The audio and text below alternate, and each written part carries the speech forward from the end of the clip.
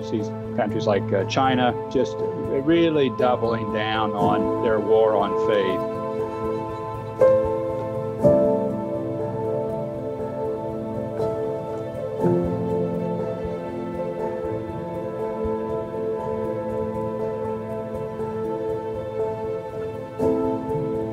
And it's against everybody. It's against the Muslim Uyghurs, it's the Tibetan Buddhists, it's the Falun Gong, it's the Christian House Church, it's everybody.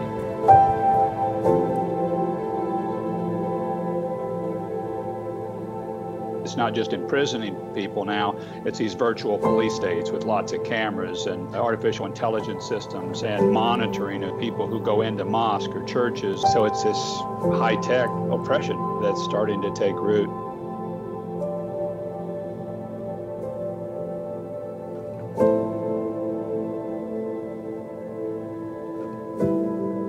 And what we see is that if we can get this one right, what you tend to see around the world is your other human rights flourish too.